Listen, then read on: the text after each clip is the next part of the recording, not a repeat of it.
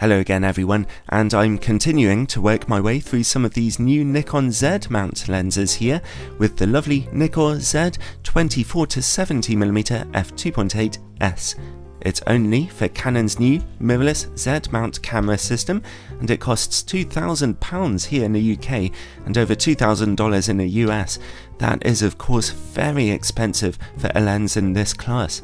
The Canon RF 24-70 f2.8 also costs about that amount, but at least it features its own image stabilization. This Nikon lens had better be something special. As I'm sure you all know already, a fast standard zoom lens is an absolutely staple option for any camera system. This one gives you a pretty standard zoom range of 24-70mm, not ambitious by any means, but at least 24mm is lovely and wide. And the maximum aperture of f2.8 lets you get some decently fast shutter speed and nicely out of focus backgrounds. Nicely, not spectacularly. As I've hinted at already, this lens does not have its own image stabilization system, but the majority of Nikon's new Z mount cameras has it built in anyway, so for many users that won't be a real issue.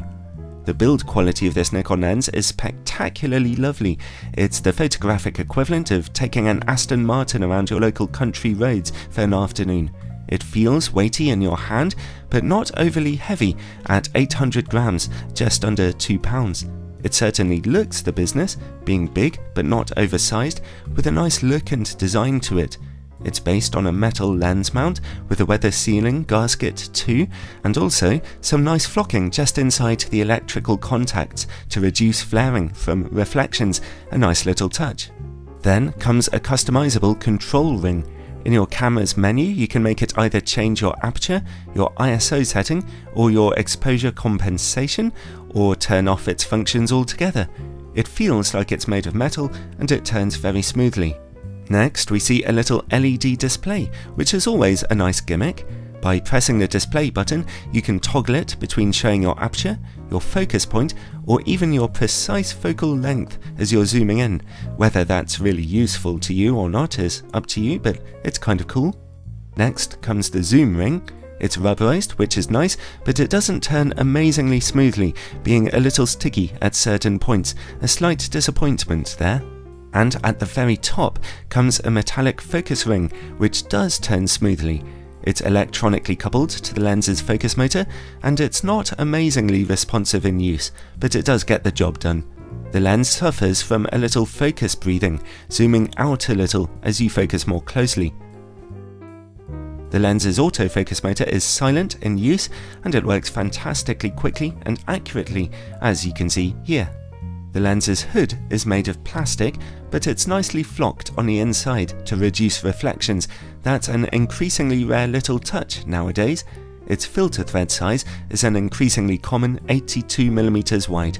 All in all, its design is incredibly neat and tidy, not to mention classy looking, and admittedly, in the hand, it feels a little bit more refined than Canon's equivalent RF lens. Now then, image quality. I'm testing this lens on a 45MP Nikon Z7, the highest resolution Nikon Z camera available at the time of making this review. Image corrections are turned on, except for diffraction correction. Let's start at 24mm. In the middle of your image, at f2.8, sharpness and contrast are spectacular. Let's look over in the corners. They're a little softer, but actually, considering that we're shooting this on a full-frame 45MP camera, they are highly impressive. Stop down to f4, f5.6 and f8 for gradual, tiny little improvements in sharpness and brightness there.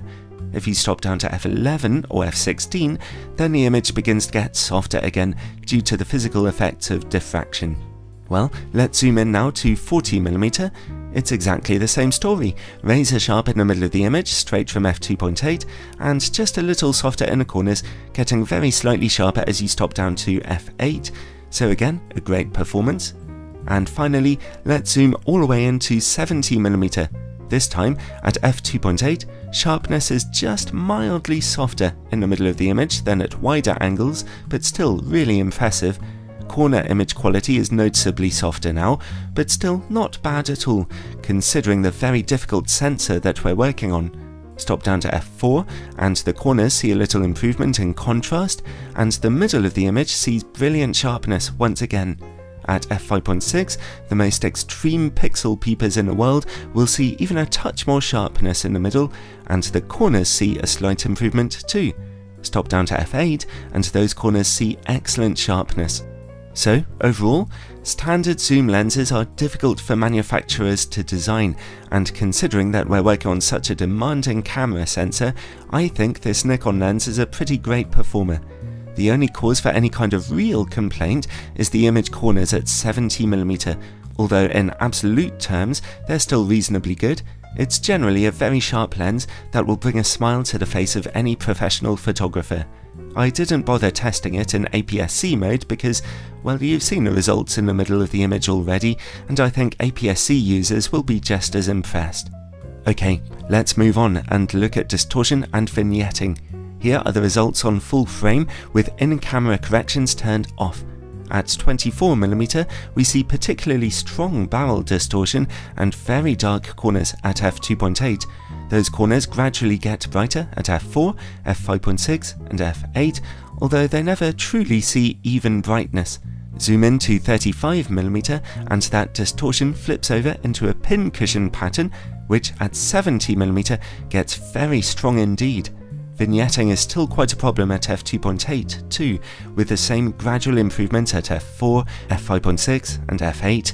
A disappointing show here. This is the second new Nikon Z mount zoom lens I've tested which has not been properly corrected for vignetting and distortion. Well, let's see about close-up image quality. The lens can focus down to about 38cm. Close-up image quality is slightly soft at f2.8 and a little sharper at f4 and f5.6, just an average performance here. Now let's see how the lens works against bright light. It's a great performance at wider angles here with very little flaring. Zoom in and bright light will carry a bit more of an effect though. Still, it's at wider angles that flaring tends to be a bigger concern. Now let's see about the quality of this lens's bokeh. f2.8 lenses can get you some pretty out of focus backgrounds, particularly at longer focal lengths, and this thing's backgrounds look reasonably smooth, although nothing to really write home about. And related to bokeh is longitudinal chromatic aberration. It's quite minimal on this lens. Straight from f2.8 you can see little in the way of colour fringing on bokeh highlights, and stop down to f4 to see it properly go away. Overall then, while I was out shooting with it, the lens mostly left me in a very happy place, although not completely. I fell in love with its design and build quality. It's a dream to handle, and its sharpness, colours and contrast are all pretty great. It was a real shame to see all that distortion and vignetting being hidden away by auto-corrections, which are lossy for image quality, and its close-up image quality and bokeh didn't completely bowl me over either.